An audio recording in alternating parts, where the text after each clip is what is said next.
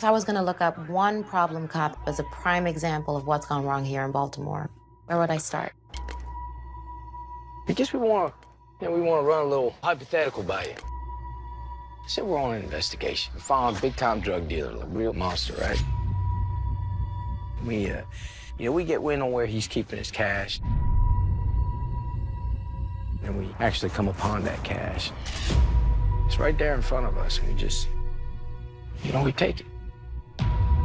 David Simon est de retour à Baltimore pour une mini-série policière choc. What would you think about that? Everything changed when they came up with that expression, the war on drugs.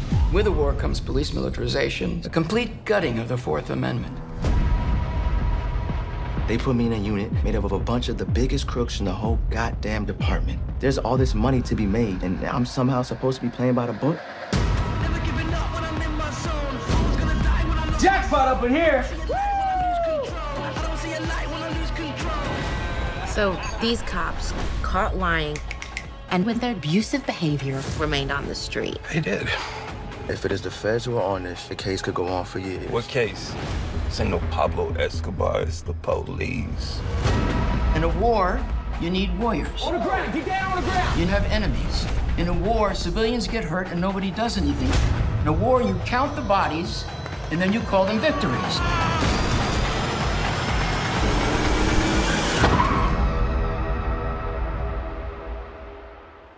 Aren't you angry?